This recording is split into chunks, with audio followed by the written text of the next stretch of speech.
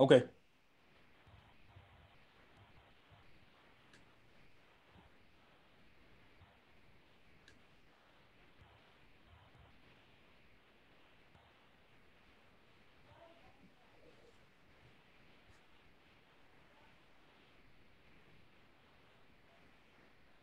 All right, we're live. Sorry, we're a few minutes late, everybody. I'm very excited to be here. My name is Victoria Bruce. You're watching a live stream on the Arundel Patriot Facebook page. We are an all volunteer nonprofit news organization that's been around for about 3 years. If you don't know us, and some of you will be new because you're going to be here specifically to hear from Dr. Rashawn Ray, who's a very integral part of the community and an important voice.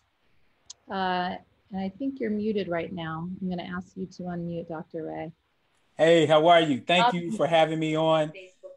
I really appreciate the conversation. And thank you. Volunteer nonprofit news. So there's a lag. So if you can just turn the volume down on your Facebook. Yeah, I'm very happy to meet you. I just want to introduce the show for a second. This is called The Deep because we get an hour into deep conversation about topics that really matter to us, to our viewers, things that don't get covered deeply in other places. This conversation will be how white people can effectively fight against racism.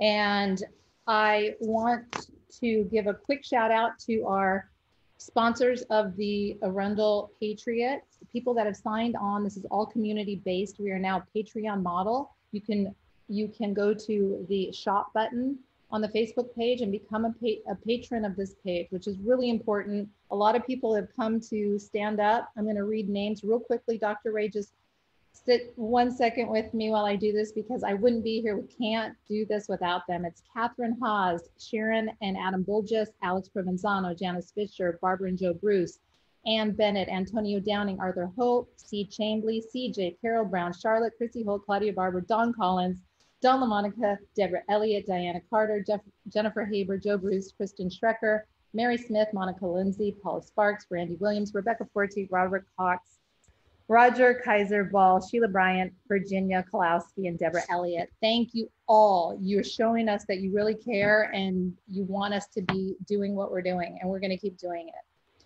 So let's get down to the business of the century. This is such an emotional week, day, month, year. 2020 is turning into something that none of us could have suspected. And I think that for some people, this feels like a little bit of a turning point or a huge turning point. Mm-hmm. And I think you and I talked earlier this week, and I kind of threw it out there that maybe I want to have somebody young interview you to bring young people into this conversation.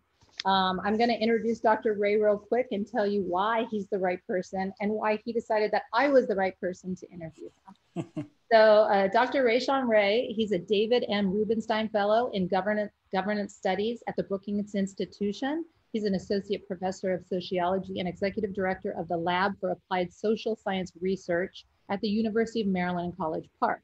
He is also one of the co-editors of Context Magazine, Sociology for the Public. Formerly, Ray was a Robert Wood Johnson Foundation Health Policy Research Scholar at the University of California, Berkeley. Now, your topics include the mechanisms that manufacture and maintain social inequity and inequality, particularly focusing on civilian and police relationships and men's treatment of women. That's a lot of stuff. For me and myself and how I can contribute to the title of this show, a white person trying to do what I can. I think like this is such an important thing that you can help me with. Okay, so I'm going to be middle-aged white woman living in the suburbs. How do I come out and make a difference? Yeah, I think what'll kind of guide my comments for the time that we talk here today is that similar to the way that sexism is an issue that men really have to deal with. There's nothing wrong with women that leads to sexism continuing. And again, as you mentioned, I study men's treatment of women on one hand, and then I study racism and policing and everything that comes along with that, health disparities on the other end. So similar to how there's nothing wrong with women, that men ending sexism would lead to. There's nothing wrong with Black people that ending racism wouldn't solve. With that being said, I think, and research highlights, that it's oftentimes up to white people to end racism. And I always find it interesting because I think oftentimes when I have conversations with white people, they feel so powerless in these situations. And I think part of the reason why is because the narrative we've given people, particularly white people, about racism is that there's nothing they can do to deal with it. And it's also a narrative that they've done nothing to contribute to it. And oftentimes they haven't done anything directly to contribute to it, but implicitly and complicitly, they do participate in it. And oftentimes denial, silence, as well as not exerting the amount of power that they actually have is part of it. So I'll give an example, and then I think we can unpack it, because what I'm going to really talk to people about is a racial equity framework to put people on a pathway to transitioning from being a racial equity learner, which I'll define later, to becoming a racial equity advocate, and then becoming a racial equity broker. So as I think about the Anne Arundel Patriot and people who are participating in this, all the people who you shouted out, the people who some people who I care a whole lot about, that being Mr. and Mrs. Collins in particular, which is, I think them one of the reasons why I'm on here today, is that we can put people on that pathway. And I highlight it this way. Everyone's focusing on George Floyd, and rightfully so. People are also focusing on Ahmaud Arbery, and rightfully so. People are also focusing on COVID-19 disparities, rightfully so. And as we look at this, really what we're facing in America are two pandemics. We're facing COVID-19, which hopefully eventually we get a vaccine for, we get enough people vaccinated, similar to what happened with the flu in the 50s and 60s. And then this will become an integral part of our life, maybe having a vaccine, but people won't be dying. We won't see over 100,000 people dying. We won't see my wife as a healthcare provider having to work more than she normally does, having to come in the house and remove all her clothes, instantly take a shower, sleep in a separate room for going on 13 weeks. Hopefully that won't be the norm, but that is our norm right now. But we view this as temporary in the grand scheme of life. Racism, on the other hand, is the other pandemic that America has always dealt with. It's our original sin that we have never fully dealt with. And when I interviewed Congressman Hakeem Jeffries at Brookings, he said that the United States has a genetic birth defect on the question of race. And when I think about policing, as I'll highlight later, I think that the way that we like to highlight bad apples in policing, bad apples have to come from somewhere. For those who like to plant and garden, bad apples come from rotten trees. Those rotten trees have rotten roots. And I'll say something about that later. But the example that I think fully highlights this moment is what happened between Christian Cooper and Amy Cooper in Central Park. And part of highlighting this is the fact that with Christian Cooper, here he is, a graduate of Harvard, doing great things, former managing editor of Marvel. None of those things should matter, though. The only thing that should matter is he was in his place trying to take some pictures and look at birds, and a dog not being on a leash disrupts those birds. He asked her to put on her leash. What does she do? Instead of saying, you know what, that actually is a rule. Okay, I will put my dog on a leash and go to the part of the park where my dog actually doesn't have to have on a leash, or just go to another place. She, as a self-proclaimed liberal white woman who voted for Hillary Clinton, living in Manhattan, representing all of its progressiveness and liberalness, what did she pull out of her mind to use? She used the oldest racial trope that exists in the United States: a damsel in distress, a white woman being threatened and victimized by a black man, knowing full well that when she called the police and when the police come, whose side are they going to be on? They're going to be on her side. When it comes to culpability and believability, whose side are they going to be on? They're going to be on her side. And then, probably as much as she says she's an advocate for animals, she then shakes her dog to shriek so that the 911 operator could hear the dog yelp. And then she said specifically, a black man is threatening me in Central Park, knowing what Central Park means to white womanhood and black criminalization in the United States. She pulled out the oldest racial tropes in the United States that date back before the birth of a nation, the actual founding of our country, as well as the book and the movie. And in that moment, this moment highlights this, what we're talking about. Because at that moment, without that smart camera phone that Christian Cooper had, Amy Cooper held all the power. All of the power. It didn't matter that Christian Cooper went to Harvard. It didn't matter that he was a bird watcher. It didn't matter that he wasn't doing anything wrong. She held all the power. And what I hope people are getting just in these few minutes as I go on and on about this, because I think it's an important point, is that when we talk about racism, white people for some reason act like they don't have the power, when in fact they hold the power, similar to what I know from studying gender, that when men try to act like they don't have the power in interactions, I'm like, no, you have all the power. And in fact, if you just created equitable power, if you didn't talk about women behind closed doors in the way you talk about women's bodies, in the way you talk about their minds, in the way you talk about their emotions, that wouldn't spill over into boardrooms where all of a sudden, when you give a woman a promotion, she's not paid less money. But instead, the narrative becomes, we're going to put it on the woman that she didn't advocate for herself, that she didn't ask for more money. When we know research shows at baseline, women just get paid less than men for doing the same exact thing they're doing, no matter what the occupation is. But for some reason, our narratives don't exist like that when we talk about inequality. So what I hope I'm going to be able to provide, and I know you got a lot of questions, so after this, I will do rapid fire, but I think it's important to set the tone that the perception that white people are powerless is completely false. Instead, the power is in white people's hands to help end racism.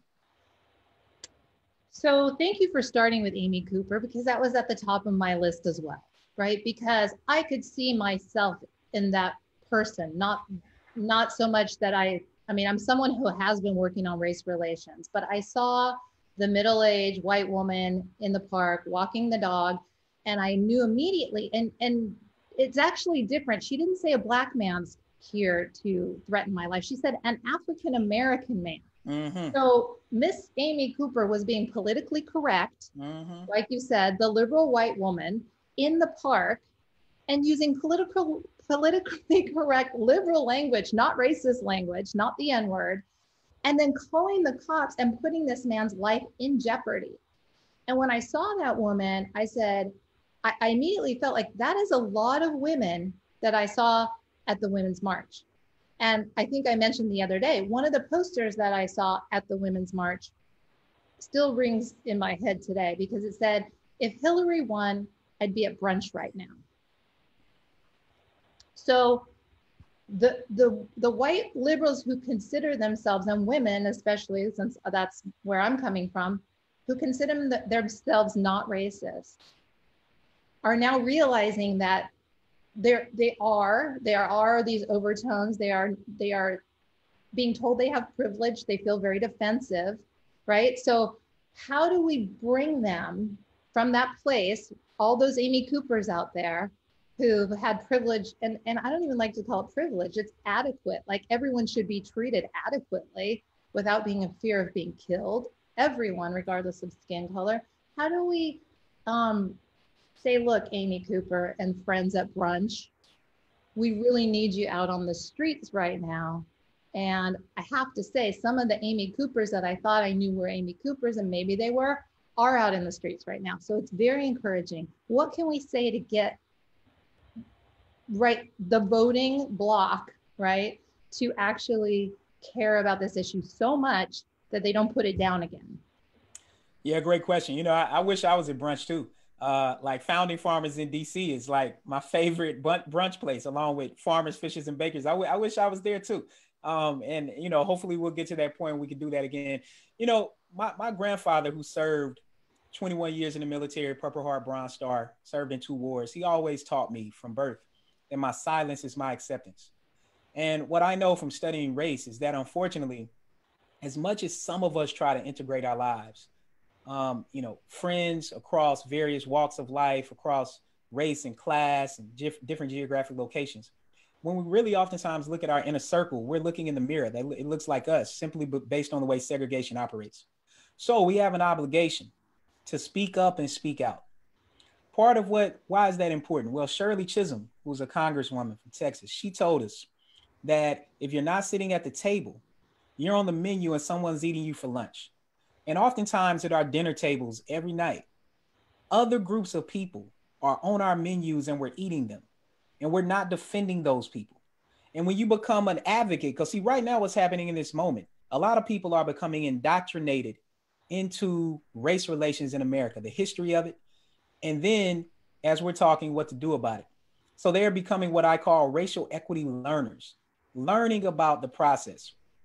When you become a racial equity advocate, you advocate for people whose identities are marginalized to the sense where even when they speak up and speak out, people don't hear them. This is important because if we go back a few years ago, 5 years ago or so, Colin Kaepernick in the NFL started a silent protest where he knelt at the beginning of the game, 3 minutes while our national anthem was on. And again, as just given my own biography, I mentioned my granddad. My mother was admitted to West Point as a Black woman in the late 70s. That is still miraculous. She chose to get out the military and raise me, another miraculous feat. It's one of the reasons why I'm here today.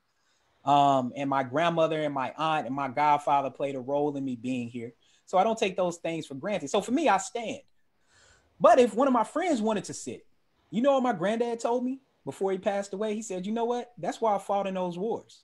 That's why America is great, because the First Amendment gives people the right to do whatever they want to do as long as they're not harming anyone else.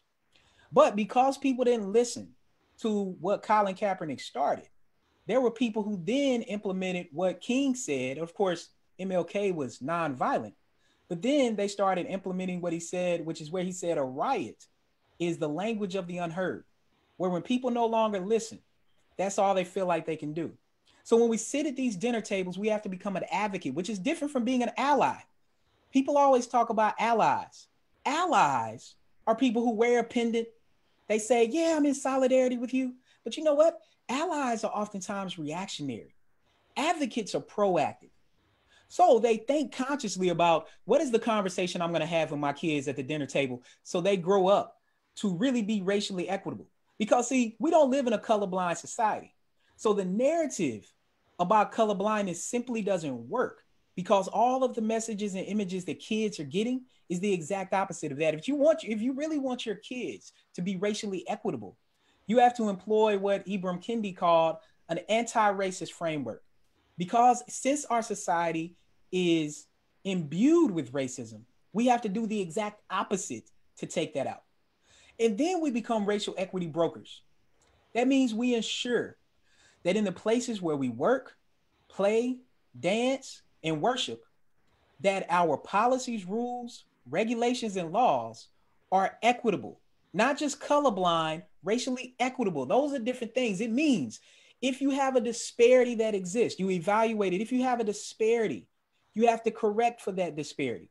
When someone says something you don't agree with, you don't have to say a whole bunch of stuff. Sometimes you can just say, I actually disagree with that. And then they're like, what? It's like, look, and it happens all the time with me when I'm with my friends and family in social settings and somebody says something and I'm like, no, I disagree with that. That's not true. And they're like, why? I'm like, look, I'm not going to do this with you right now.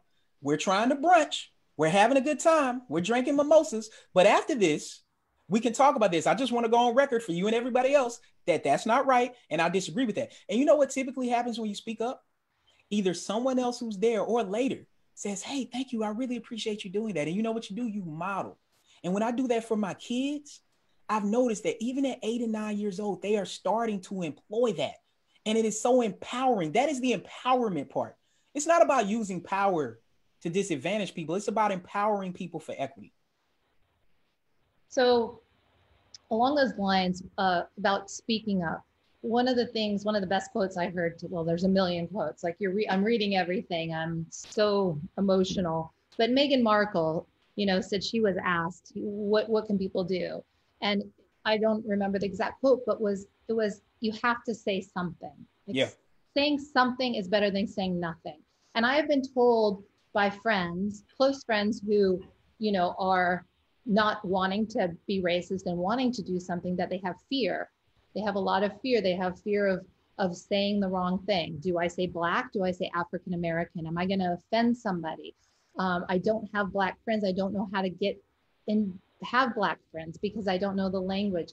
And so talk a little bit about how do we take this, this fear away from white people that they can start going out and being part of, not just the fight against racism, but just that the real reason is that we're all one, and really start to meet each other, love each other, and stop the hate and stop the killing of Black people by police, by strangers coming down the road when you're jogging, and all of the terrible things that Black people have to worry about when they leave the house. Yeah, I mean, underneath the skin, I mean, we're 99.5% similar to one another. And, the way I think about fear and silence, I use this analogy. Imagine being at the airport, you are going down the escalator, just the ones that go straight. You hopped on with your luggage. And all this stuff is happening around you. Some people are walking. And even if you are on the escalator and you're standing still, you're going to probably still beat the person who's walking because you're moving faster. There are people who are late. They're trying to run. They're trying to catch up. They're falling over things. This is the way our society operates when it comes to inequality, that there are all these things happening beside us, and we are just moving down the escalator, allowing things to go, even if we don't agree with it. And so I think what people have to do is really get over that fear. First couple of times, yeah, it's going to be rough. You know what? Unfortunately, life is rough for Black people every single day, like the same way women deal with things every single day. So when I hear men say that, I'm like, get over yourself. Like, like literally, it's literally that simple. Like, get over yourself. But when it comes to practicalities beyond that, one of the best things to do is to mimic. So identify people who you think do this well. Like, you become a person people should mimic. We were having the conversation the other day. People can model you. So it's like, what do you do to kind of have these conversations? How do you deal with it? But this is why this is most important, though. It's not mostly about white people getting Black friends, even though I think that's important too. But it's more important to recognize that the segregation of our lives is oftentimes the reasons why our friendship networks are limited. It's important for white people to talk to other white people. That's what's key. White people talk to white people every day. That's who we want you to talk to, because that's the sitting at the table setup. We're not at that table. Like, so the people who don't have Black friends, we are on the menu of the other people at your table. The best example I can give for this is when I lived in Germany. I taught at the University of Mannheim in Germany for a while. And while I was there, I would go to dinner with Germans, and these dinners were great. The food was great, and they were always really long. Just culturally, the dinners were much longer. And I remember sitting at the table. It was all Germans, and then it was a few Americans and maybe somebody from Switzerland and Netherlands or something. But there were no Turks at the table. People from Turkey are the largest minority group in Germany. And they would start these conversations and like, Rashawn, if you and your wife went here, there, well, don't go there late at night. Don't go this. And the more I got to listening to it, I started noticing that they were talking about locations and areas where Turks were. Some of the places we had already been, and we were like, we haven't had any problems in those places. And I started noticing it was at that moment where I was like, oh, this is what it is. This is the way white people talk about Black people in America, but I'm never at those tables. And so I started noticing that the table reference is really important. So it's important for people to mimic, okay? I think this also gets back to being a racial equity learner. There are a series of phenomenal books for people to know, but when it comes to policing, I'm going to give people 4 stats that should help them. First stat, Black people are 3.5 times more likely than whites to be killed by police when they're not attacking or have a weapon. 3.5 times more likely. That's the reason why people are protesting in the street. This is an example of George Floyd. Everyone's seen the video. He wasn't attacking. He wasn't resisting. He didn't have a weapon. And there are other examples of that. But unfortunately, we know that people lie, like the way Amy Cooper was lying, the way that Michael Slager lied on Walter Scott when he said that Walter Scott was trying to take his weapon, and that's why he shot him in South Carolina. Somebody just happened to be riding by, seeing the interaction, and recorded it. Imagine if we didn't have smartphones to capture what happened to George Floyd, Christian Cooper, and Ahmaud Arbery. A, we wouldn't even be having this conversation, but B, we wouldn't be in the middle of this movement. So technology matters. So part of it is also speaking up and speaking out. What does that look like? Say you're at a public place at brunch, like you got me all thinking about brunch. So those are the only analogies I can give right now. Cause I don't even like, I like brunch. My wife really likes brunch, but I miss brunch right now. So now you got that on my mind. So, and say you see someone mistreated, like say, for example, and it's small slights, like you seen a Black family come in before you, and then you put your name down on the list and you notice that it's 4 of you and 4 of them. But then not only do you get called back before them, but somebody else does too. And then you notice that they get set in a corner away from everybody, or they get set in a different section, which is what happens to Black people all the time. And you see it, right? And either at that moment, you have the ability to do one or two things: ignore it and act like you didn't notice it and just say, oh, that's a coincidence. No, it wasn't a coincidence. That actually happened. Or speak up and do something. What can you do? Use your power.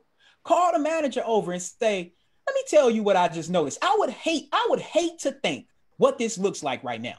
You know what? You just made change. And you tell them, it's like, look, I just don't want you to correct this situation. I patronize this establishment. My family spends a lot of money. You need to make sure this doesn't happen moving forward. When it's a large corporation, I write a letter. When I see inequality, because sometimes it's difficult to speak up and speak out in that moment, right? Like you're doing something and you see something that happens really fast. You're like, did that just happen? But then you process it. You're like, wow, I actually did think that happened. You write a letter.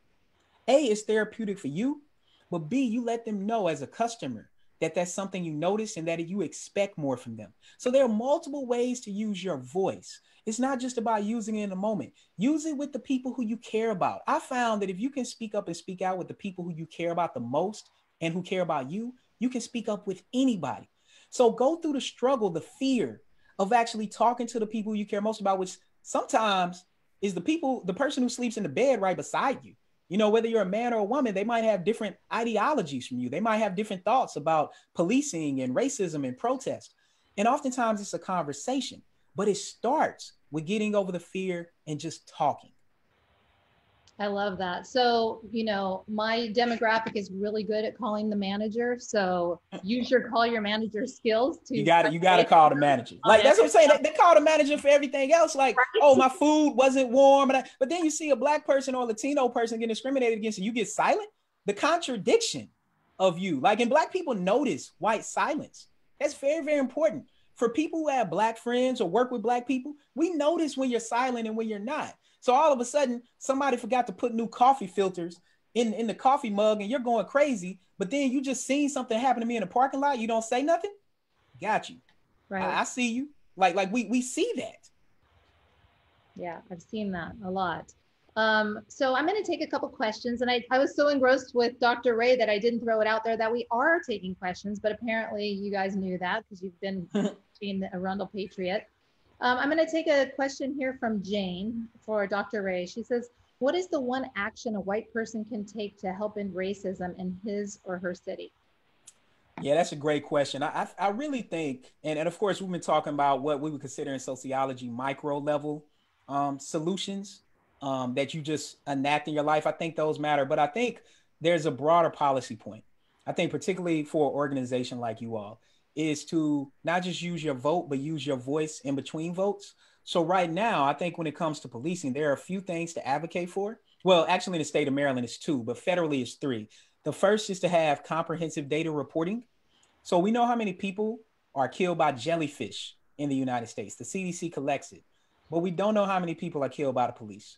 I think most people probably listening to that just find that appalling. We only have data at the federal level on 16 states. So there have been journalists and researchers trying to curate data. And I think, we're getting good databases, but it's not at the federal level. So that's the first thing. Why is that important? It's not just about collecting it, but why is it important? It's important because comprehensive data reporting reduces officer-involved killings by 25%. Why does it do that? It does that because police departments, and I've worked with, I should have said this earlier, I've worked with dozens of police departments around the country. I have an implicit bias training course that's approved by the state of Maryland. I have a train the trainer course that the Department of Homeland Security and the military uses. And then in Maryland, we have a virtual reality decision-making program that we develop with major corporations to help police officers make better decisions, to help them get home safely and help the people who they're interacting with leave the interaction safely, whether that be going home or whether that be being arrested for something. And so part of thinking through this is the data not only allow us to figure out where problems are, data also allow us to identify things where law enforcement are getting things right. And then we can build on that and mimic those best practices, because right now we don't have those data. I mean, like I have a good sense of what's working and what's not, but we don't have that comprehensive data. Second, we need to ensure that officers who are terminated due to misconduct or who resign in the midst of a misconduct lawsuit, that's very, very key, because officers will resign. The Fraternal Order Police will tell them to resign and go to another place. That's what happened with the officer in Cleveland, Ohio, who killed 12-year-old Tamir Rice, who was playing with a toy gun in the park. That officer had resigned from another department because he was deemed unfit mentally to be a police officer. Then not only did he kill Tamir Rice, go through that situation, be terminated from that department, but then he went to another department and worked again. That's how this plays out. We have a law in the state of Maryland called the Antoine's Law, and it's about the same thing that happened to a person on the Eastern Shore, a black man on the Eastern Shore. An officer from Dover, Delaware, had a similar situation, came to Maryland, killed a black man. So we need those data. The third big thing is we need to make a shift in civilian payouts for police misconduct. What does this mean? George Floyd's family is eventually going to get a large civil payout. The money that his family is paid in taxes is going to be the same money used to pay them back for the dehumanization and murder of their loved one. How much money are we talking about? Well, let's take Freddie Gray. That was nearly $6 million. Let's take Corinne Gaines. If people don't know about her, her name is spelled with a K. Look her up. Corinne Gaines was a mother who had said she had been being accosted by police, had been recording it on Facebook. In short, led to a standoff in her house. She's holding her son with a gun. Police come in, shoot and kill her. Accidentally shoot and kill her gun. Accidentally shoots her son. Her son and her family was awarded $30 million. Baltimore doesn't even have enough money to pay them out. Making this shift makes it like a healthcare model. For those people in healthcare, know that if you perform surgery in a hospital or if you're a nurse or what have you, that things go wrong, malpractice, physician leaves a cloth in somebody's body, takes out the wrong organ, heaven forbid, kills someone. There's a malpractice lawsuit that goes on. And sometimes physicians, if they're not good at their job, it's not always that they're just being egregious trying to hurt somebody. Sometimes they're just not good. That the hospital says, you know what, you are costing us too much money. Our premiums have increased. You can't perform surgery here anymore. And we're going to refer you to the medical board to remove your license. We can do this same process for policing. That gives police chiefs to say, like the officer Chauvin who killed George Floyd, he had nearly 20 police misconduct allegations. She should not have been on the street. The officer in Prince George's County who killed the man in his police car several months ago, he had been involved in 2 officer-involved shootings before that. He shouldn't have been on the street. His name is Michael Owens, and he's a black officer, and that's important because the research I've done on policing shows that the race of the officer doesn't matter in how they treat someone. That's another narrative. That's a racial equity learning moment for people. This isn't a white male officer on black man thing. That's not how it works. This is just an officer on black person thing. It doesn't matter what the race of the officer is. It doesn't matter what the gender of the officer is. We see similar outcomes. So I think when it comes to what people can do, they can take these policy solutions I just outlined, contact their representatives in Anne Arundel County or where else, particularly people who are on the judicial committee in the House of Delegates and the state Senate. I was actually talking to them yesterday around the same time on this, that they just formed a subcommittee on police misconduct and use of force. They need to hear from you about these ideas, and let's get these things changed and move forward Maryland to be at the forefront of this. Awesome. So I want to thank Yasmin for producing this segment. So if you could put in the comments, I'm sure she will, all these great recommendations from Dr. Ray. Moving along, I was introduced to you, Dr. Ray, by Mrs. Dawn Collins of the Second Lieutenant Richard W. Collins III Foundation, who I am very, very grateful to be a new board member of that foundation. And I'm very excited to work on the behalf of the foundation. For those of you who don't know and may not be from this area, Second Lieutenant Richard Collins had just graduated from college. It was 3 years ago, and he was hanging out with friends on the street and was murdered and stabbed to death by a person with ties to white supremacy organizations. That person happened to be from our county, Anne Arundel County.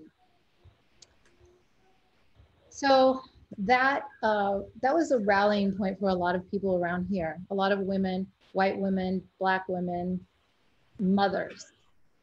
Nobody can know Mrs. Dawn Collins' story and not feel like their heart is being ripped out. He became all of our son. However, in Severna Park, I was just interviewing a white friend yesterday who was at a white silence protest where everyone laid down for 8 minutes and repeated what George Floyd said the day he died. But that woman said her daughter was in high school at the time that Lieutenant Richard Collins was murdered. And every day she would say, did they talk about it at school? Because the murderer was actually from that school. Yeah. And they never did. and it was never discussed. And in that neighborhood, very few people even came to a vigil for Lieutenant Collins. The question is for people who may not necessarily be overtly racist in their home around their own dinner table, but have a son, possibly a daughter, who is influenced by hate groups online, at school. Apparently they're infiltrating college campuses. How to raise a child who doesn't commit a racial murder? I mean, it's such a heavy topic, talking about Lieutenant Collins and knowing the Collins so well. I mean, it just kind of breaks my heart every time I hear it. I mean, I have two boys, a 8 and a 9-year-old, and I mean, it's just unfathomable to kind of think through that. And I think part of what people have to realize is that hate groups, and I've testified before the Maryland State Legislature on this with the Collins, is that hate groups have increased about 100% in the United States over the past couple of decades. Hate crimes are also increasing. I know we like to think of progress as moving forward, but we have to actually make it move forward. We can't just stand on the escalator. If we stand on the escalator, things are going to reverse. We have to be willing to move things ourselves in the direction that we want. So what I urge people to do is the first thing, have conversations with your kids regularly about race, about gender, about inequality. See what they're thinking. See what their friends are saying. Don't judge. Don't snap. And I know it's hard because, I know it's hard when, my kids tell me something one of their friends did. I'm like, what? I'm like, that's crazy. I'm calling his daddy. No, don't do that. Don't call their mama or their dad, because now you've breached trust with your kid. Right now, there are ways to deal with the other parents and the other family. I could talk about that too. But for people's own kids, check in. Then what you do, you gather intel, figure out what they're thinking, figure out what they're learning. Then you do your research. You talk to people and you come back to them days later to continue the conversation. In the Black community, and now more broadly, people always talk about the talk that Black parents have with their kids, particularly Black boys, about interactions with the police. I've been thinking about the talk, and, having boys, the talk isn't a singular conversation. The talk is an ongoing conversation. People think that we can have one conversation about racism. It's like suggesting we can have one conversation about sexism, right? Like what my kid was talking about 2 years ago when he would come home and say something like, yeah, daddy, boys can run faster than girls. Oh, yeah? Okay, you know what I do? I showed him a whole bunch of videos of gymnasts, of tennis stars, of track stars, of soccer athletes. And I was like, can you do that? Can you swim like Katie Ledecky in the pool? Okay, well, I don't know what you're talking about. And then we have a conversation about debunking this, right? So it's an ongoing conversation. He doesn't do that anymore. Now he has a new thing that he's talking about. So we gather intel, we listen to them, and then we go do our homework. And then the other thing we do, my wife and I have always done this. We've been together since high school. We like an old couple right now. And again, we were talking my age, I'm turning 40 this year. So, we've been together like over half of our lives at this point. Is that one thing that we do is we have parents and families that are at different life stages who we consult with. When we have an issue, we check in. I call them the council. Everybody should have the council. They should build 5 people to talk to about race in America. So when something happens, I'm like, hey, our kids said this about gender or race. When your kids said this, what did you do? Typically what they say? They typically say, yeah, I remember when that happened. We kind of missed the boat, but let me tell you what we should have said. Right? And then we come back to our kids a few days later and like, hey, you remember we were talking about such and such, so-and-so said something on Fortnite when y'all playing the game and they made this statement. Let me tell you what I think about that and what you should do about that. And that is the ongoing conversation to have with kids. Figure out what they're thinking and then do your homework as a racial equity learner to be an advocate and a broker to help your kid do the same. I think that's great advice because I think back, the way I was raised, it was, I knew my mother she was not racist and she actively sought to bring in friends of different races, but we never talked about it, right? So it was like, I found myself, and actually you brought this up. So, let me tell you a story about my white guilt. But when I was 20 years old, 18 years old, I worked in a nightclub in California, and I was a cocktail waitress. And one day the bouncer came up to me and he goes, Vicky, he said, the manager says that we're not supposed to let Black people in. Mm. He says they have this dress code, and if too many Black people are in, and they had code words for it, Mm-hmm. and his name was Ron Newman, the owner. It was the Red Onion Restaurant. So I'm putting it out there, and I saw a lawsuit happen a few years later. So I was really happy about that. But I said nothing. I said nothing. I kept my job there. Mm-hmm. I have so much guilt for that. So, what you're saying now is so important, to just be strong and stand up, even when we're scared as white people, even when we may jeopardize something, because it's not worth it, because I live with that. And I want, it's just, I can't, I want to make reparations. I want truth and reconciliation, but it's really hard. And it's like, we were raised thinking that we could get away with anything. And, mm-hmm. Yeah. and come to the point where now we know it was at the expense of someone else. And that can't be anymore, because we're calling it race, but we're all one race. And that was another question. I've got all these questions. People have all these questions. No, let's do rapid fire. No, let's do rapid fire. I mean, one thing, and I'm gonna try and answer these in 90 seconds. I'm gonna do good. I'm good at that when I actually focus. So I was just gonna say, to your point, I think we've all had incidents where we felt like we should have done more. I mean, I know I have several. I mean, it's just part of life. And I think we can use those as learning opportunities. So I know one thing when we talk about kids is like, I realize my kids think my wife and I are perfect, and I think a lot of kids view their parents like that. The older you get, you start to realize that your parents aren't invincible. They're more like superheroes with a flaw. They're not gods, but they're superheroes. Like they do super things all the time for kids. But with that being said, I think the moments where we feel like we failed are moments that are best learning opportunities for other people. So I'm so appreciative to hear you share that.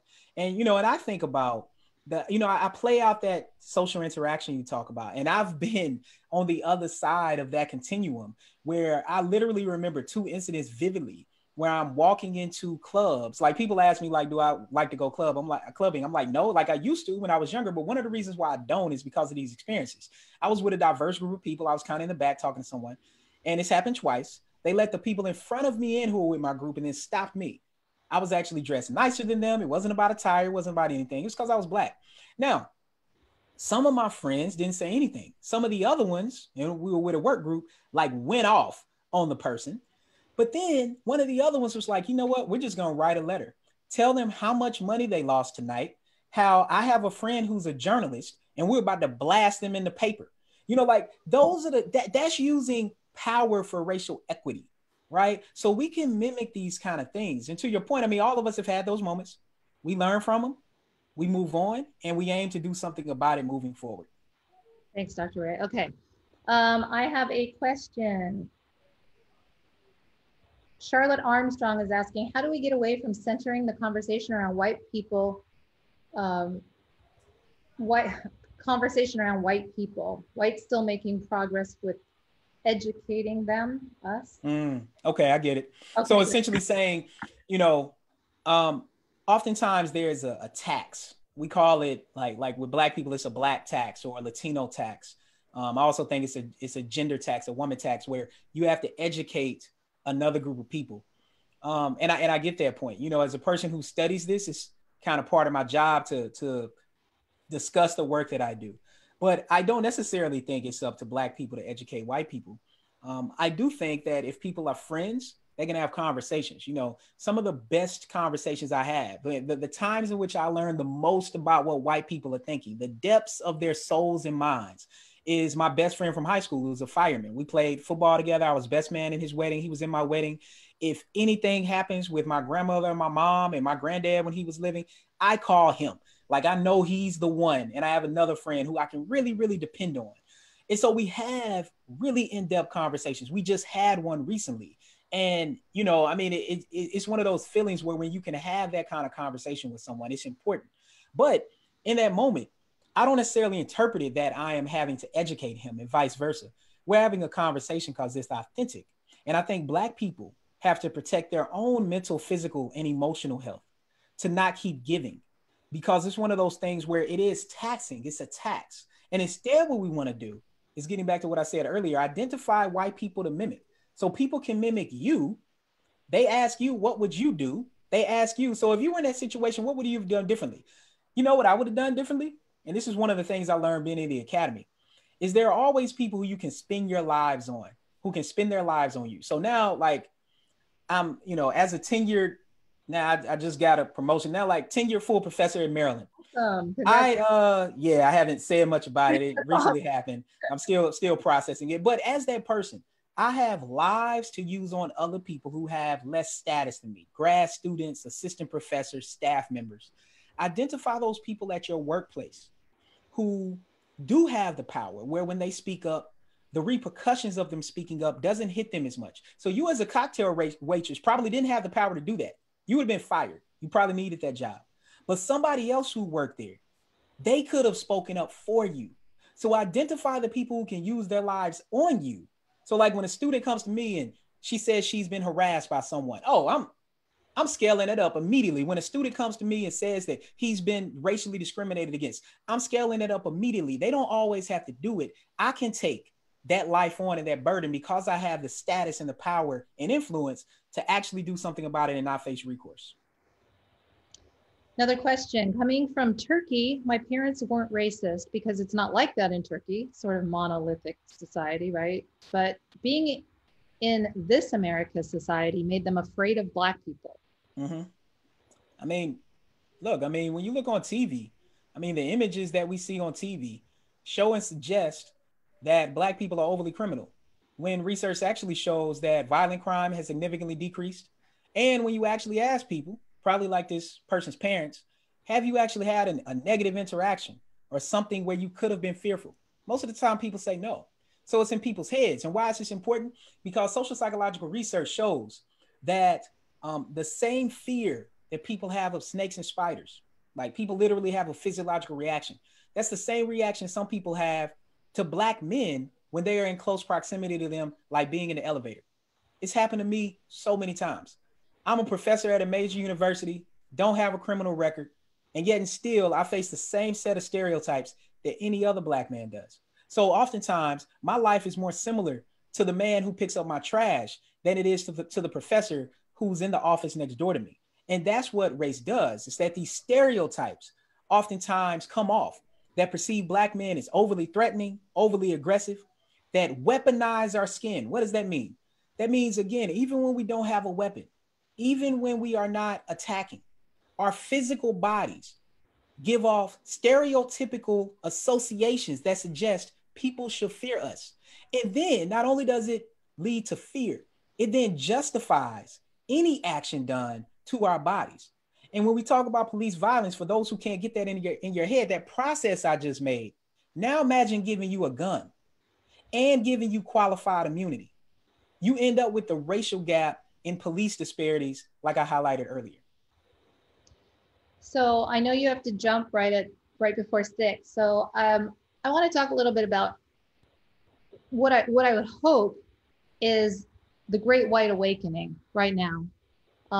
Thanks to the series of events that happened recently, and perhaps COVID keeping us all on edge and our emotions at the front. And somebody had posted a picture of a woman, and she was holding a sign, a white woman, and it said, when George Floyd called for his mama, it opened up, he was calling to all of us mamas. Mm. And it just broke me. Yeah. And I feel so much like we can't let this moment go away. And I've seen so many people come to the table that I have never expected, that I've never heard a word out of them about political, racial, anything. And it's making me feel very hopeful. How do you feel as a Black man who studies this in this moment? Yeah, I mean, I'm cautiously optimistic. You know, I do think that it's been an awakening. And I also think the awakening isn't just white people. You know, I think everyone has been awakened. You know, I think a lot of people choose to ignore it for different reasons. I think white people choose to ignore, well, I mean, because what happened to George Floyd, he's just a name we know. We've seen it on video. There are tons of people who that's happened to that we don't know their names where it wasn't captured on video. And it's important for people to know that bear out in the stats. Um, but you know, I think on one hand, for white people, it is oftentimes they have the luxury to ignore it. Black people are oftentimes forced to deal with it. And I think part of the reason why we're in an awakening period is because people are forced to deal with it. It's in your face. You can no longer deny it's happening. But I'm cautiously optimistic, A, because we see mostly young people in the streets who are like, I'm not you all. I'm not your generation. I'm not the Xers. I'm not the baby boomers. I might not even be, they might not even be millennials. They might be the Ys and the Zs. They're like, we want to see a different America, an America that you all promised us. Mom, dad, you promised us an America where we wouldn't have to deal with this anymore. Yet still, we're still dealing with it. So you know what? We're going to deal with it in our own way. And I do think they're going to deal with it because I think young people, similar to the civil rights movement, similar to the women's rights movement, it's always young people who can imagine a new America. And what I ask for people who are kind of in our age cohort to do is to reimagine a new America, which is difficult for us to do. But in order for us to reimagine it, when we reimagine it, we have to participate in the reimagining process. We have to participate in the practicalities of it coming to fruition. I can take some more. Let's go. Let's go like 5 more minutes. All right, they're gonna have to wait. Okay, so the one thing that gosh, I have so many. The one thing that occurs to me is that white people sort of, it was Christian, was it Christian Cooper? In Central Park? Yeah. Oh, uh-huh. And Amy Cooper. Okay. So Christian Cooper, was, the perfect Black man for white people. Like Barack Obama was the perfect Black man for white people. So if you voted for Barack Obama, you just, you could check off the I'm not a racist, box on your white person card. Yeah. And so, what about that? Like, what about this idealistic idea that white people have of once a Black man has your stature, wow, you speak so well, you're so eloquent, and now you've become, I mean, there are plenty of white people that have no education, and yet white people still hold Black people to like a higher standard of living in order to not be shot by police, to not be, it's just, it seems ridiculous. How do we get into white people's heads that get rid of that idea that everybody deserves to have security and safety? Yeah, I think it's two quick things. First, we cannot outclass racism. So the article that you all send out where I talked about it, Brookings, bad apples come from rotten trees and policing, I did something that I rarely do. I went a little bit more personal. And, I mentioned before, people know my background. I mentioned before, I don't have a criminal record. I've been stopped by the police more times than my age. I had that realization as I was approaching 40. Sometimes I've been speeding, sure. But there were a lot of times where it was really no reason for why I got stopped. I've been thrown up against walls by police. I've been arrested by police. I've been accosted by the police, harassed by the police, followed home by the police. Asked me, what am I doing in this house? And I'm like, I live here. Like, you just seen me open the garage. I've been stopped multiple times in my own driveway. This is what happens with race. We cannot outclass racism. Then on the other hand, it's important for white people to recognize that simply dealing with class inequality doesn't end racism. Racism isn't only about economics. It's a large part, but it's not only about it. It's also social and cultural. So even a person who doesn't have a PhD, who doesn't even have a bachelor's degree, might not even graduate at high school, are going to be afforded certain privileges and certain opportunities in life that even as a PhD, I still don't get those same opportunities. And so it's important for people to disentangle economics from race, that they're highly related, but they also have different pathways. All right, so 1 minute to 6. My producer's saying, ask Dr. Ray if he'll be on again. People love him. Yes, of course. And yeah, and I'll come back on soon because I know people had a lot of questions. So let's we'll correspond about it. Send me a message. Yeah, I'll come back on soon. And again, you are a great interviewer. You ask amazing questions, which I knew that you would. And I think this dynamic always works very, very well. Well, thank you. And I just want to give a shout out for our program called STAR, Straight Talk About Racism, Getting Beyond the Bullshit. It's every Sunday at 2:00. We are going to have college-age kids this weekend. We'd love to have you one day on that show as well. Okay, yeah. Bring it, because we love the straight talk. We love the truth to power. We love you, Dr. Ray. Thank you so much. Thank you. So we'll do a Sunday. All right, you can sign off now, and I'm going to ask for money for the Arundel Patriot. And thank you again. All right, thank you. You all have a good evening. All right, thanks, Dr. Ray. All right, Dr. Ray has to check out, but I just want to say thank you to everybody for watching. That was an incredible interview. I want to thank Mrs. Dawn Collins for introducing me to Dr. Ray. She's been working very hard with the foundation in her son's name, and hopefully we can have her on for a one-on-one soon to announce that. I think I can give her a call and make that happen. I just also want to say that I nearly cried when I saw this list of people that have signed up to be patrons to the Arundel Patriot. You guys are making this happen. You're supporting us. The team spends hours and hours and hours every week getting you content, information, planning behind the scenes. It's super important that we have financial support. So thank you to everyone who donated or became a sponsor. Hit the shop button and you can do that. Yasmin will put it in the comments. You can go to the Arundel Patriot, the arundelpatriot.org, which has all of our print media, and we'll archive all of these videos there soon. Thank you again, and it's wonderful to be part of the conversation in these important times. Knowledge is power. Thanks again for watching.